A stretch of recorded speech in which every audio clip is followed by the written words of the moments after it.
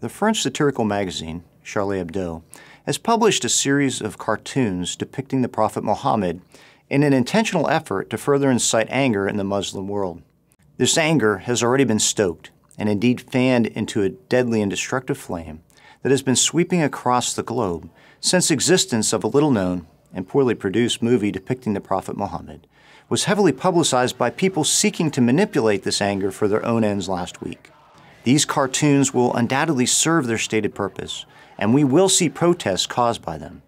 While the cartoons will divert some attention from the U.S. and towards French interests, the Americans and other Westerners are not off the hook.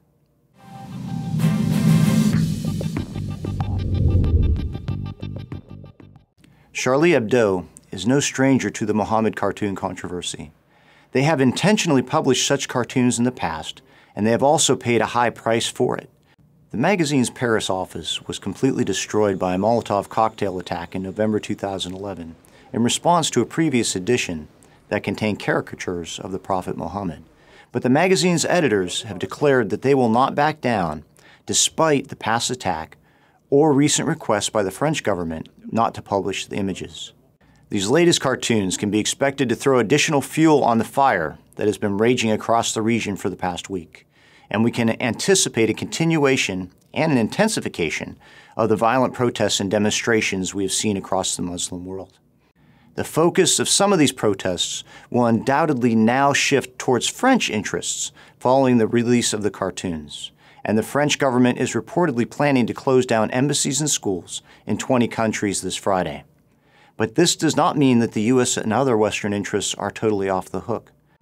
Last week we saw the British and German embassies attacked in Sudan over the American-produced movie. And in past iterations of the Mohammed cartoon outrage, we saw a variety of Western targets attacked, to include restaurants and hotels, and not just targets associated with Denmark and other countries where the cartoons were published. Gauging from past events, we can expect protests to occur across the globe, from Morocco to Indonesia, and even in European capitals like Paris and London with large Muslim communities. The most violent protests will likely occur in places where the central government is weak or unwilling to take aggressive action to protect the targeted facilities. Security at most hotels and embassies is intended to protect them against terrorist attack, but it can be breached by prolonged mob violence. These physical security measures provide a delay, but they are not by any means mob-proof.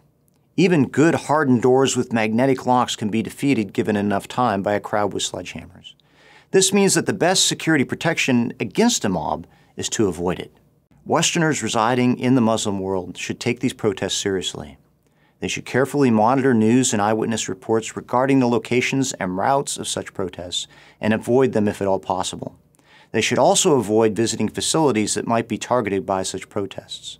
This is also a prudent time for companies and individuals to revisit their contingency and their evacuation plans.